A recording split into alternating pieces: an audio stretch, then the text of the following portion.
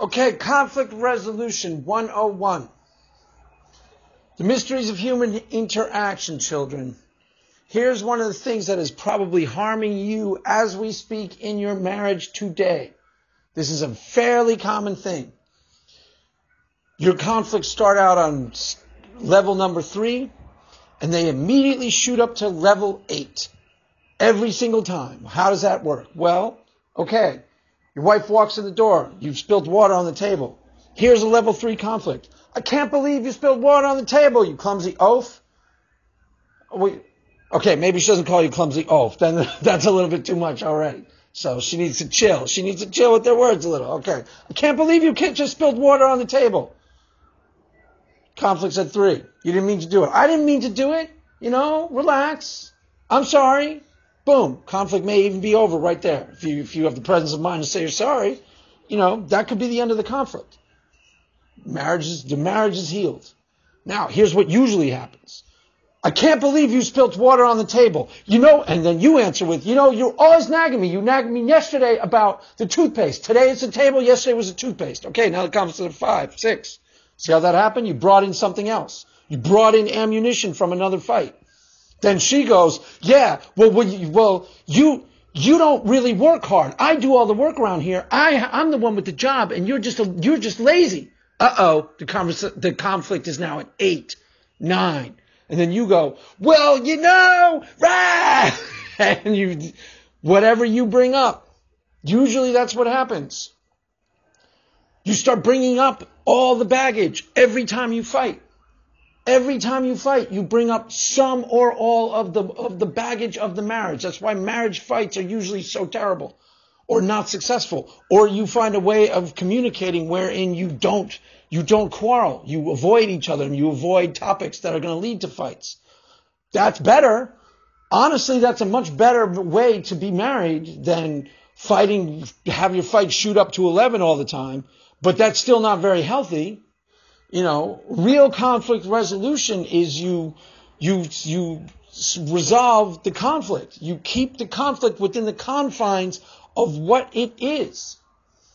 Now, if it's something really, really, really stressful, say your child is on drugs, that's a really stressful situation, no matter how you slice it. So all your conflict resolution skills can be brought to bear, and it can still shoot up to 11. That's just human interactions 101. That's just something you need to know. This is, for example, if you are a wise and well-grounded human being and you have a good handle on your emotions, even if you are that, there are still some things that are so hard for you, that are so hard to get a handle on because they are so emotional that you're going to be even bad at those. That needs to be accepted. That needs to be accepted. The quicker you accept that, the better off you will be. For example, my dad wasn't particularly good at handling his emotions. Matter of fact, he was famously terrible at it. Famously terrible. Wasn't very good at, processing emotions. Why he would get angry really easily a lot. Now, my dad got cancer. That is a very, very, very, very, very, very stressful thing to befall anyone. Anyone. You could be, Mr. I don't even know who, Mr. I handle things as well as anybody in the world. You get something like cancer falls on your doorstep, that's going to be really hard for you to handle.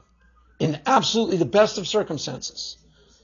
And if you're bringing religion to bear, just so we connect this to Christianity used correctly and used wisely, prayer and faith in God can actually really, really, really, really deeply help you process your emotions correctly so that they don't get the better of you. Wrap your brain around what I just said. I promise you that's the truth. Christianity, strong faith, prayer in general can really, really, really, really, honest to God, help you process your emotions correctly so that they don't get the better of you. At its most useful, that's what it does well. At its most useful, that's what faith does well. Gives you some firm rock to stand on. So when your kid has drugs, you don't fall apart. You don't. because you have faith in God, and that translates to faith in life in general. So that the kid on drugs isn't going to end with him, in a crack den. It's going to end with him growing out of it 10 years down the line. Now, granted, most people who consider themselves religious or consider themselves people of faith or Christian don't have that type of faith. They don't. They don't even have close to that type of faith. But that's the real thing. That's the type of faith that can weather the storm. That's the type of faith that can see you through the dark night. That's the type of faith where you have a strong faith in God and hence life itself. So you can handle something that is really, really stressful and really, really hard to handle with more strength, more wisdom, more enduring power. You can be more resolute. That's what real faith is. You don't see a lot of it out there. Look for a sermon on that today in any of the preachers you see on TV, and I guarantee you ain't going to find it. Or you're going to look very hard for it. But that's the real thing. And I sort of changed the subject from how I started, but, fuck it. Change the subject a little. It's a powerful lesson in there, kids. Powerful lesson in there.